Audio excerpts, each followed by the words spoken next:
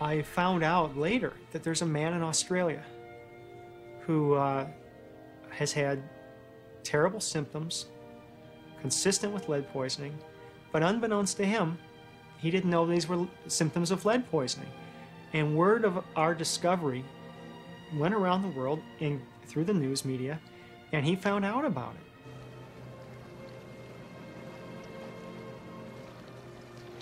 it. How I contracted lead poisoning was I was working in the mining industry, in the gold mining industry, and there was issues in the laboratory, and I was breathing in the reoxidised lead. I was quite insane. I was going into rages or crying fits. I used to go into rage and then sort of cry afterwards and be remorseful and weeping spells that I couldn't control. And nothing seemed to help. Then by 1983, I actually started losing my hearing. I suffered for so many years and saw the state of my mental health and physical health decline. Then, quite miraculously really, an article came out in a newspaper about Beethoven's hair and his symptoms. And I started to cry because I realised that this behaviour, this was me. Lead can go straight into the emotional part of the brain and produce rage attacks, mood swings, periods of sadness, periods of elation. You lose the ability to inhibit the inappropriate outbursts because Andrew knew that he was out of control, but he couldn't stop it. The other mechanism is that lead itself, just by disinhibiting the brain, can engender a more creative state with, I suppose, more rich, complex connections that are normally shut down as we focus on our day-to-day activities.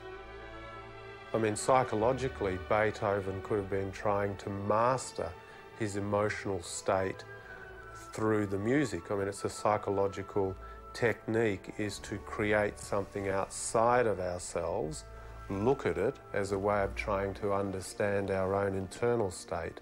So an attempt at mastery of intense emotional states which were produced by the lead.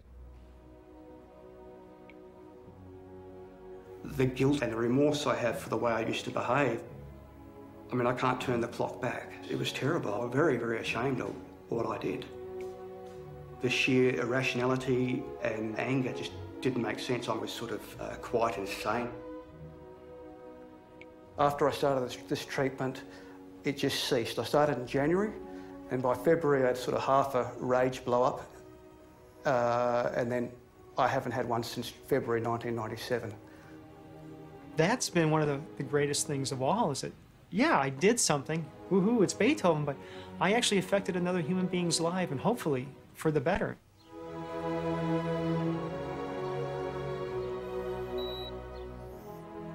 Well, today, I've got the benefit of a hearing aid which overcomes my deafness.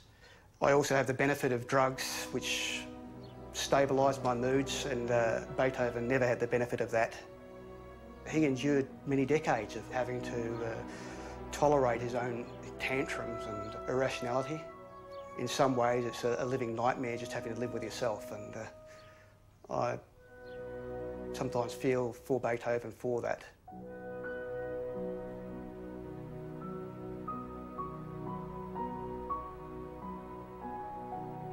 At Beethoven's funeral, the actor Heinrich Anschutz read the following words written by the poet Grillparzer that have a lot of resonance for me. Because he shut himself off from the world, because he shunned feelings, they called him hostile and callous. He withdrew from his fellow men after he had given them everything and had received nothing in return. He remained alone, but until his death, he preserved a human heart for all men, for the whole world. Thus he lived, thus he died, thus will he live for all time. And whenever the power of his works overwhelms you like a coming storm, when your rapture pours out in the midst of a generation yet unborn, then remember this hour and think, we were there when they buried him, and when he died, we wept.